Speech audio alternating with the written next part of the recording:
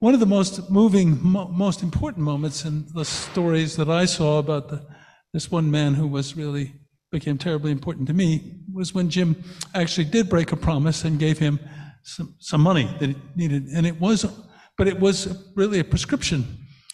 It wasn't, and it was partly because this was a person who was trying to go straight. He was trying to find a place in the world. He was really ardent about it, and he was really working hard to try to do this with absolutely no hope, really. I mean, no hope. I had very little hope that he would be able to get there. But one of the things that a human being has is gift-giving power, a full human being.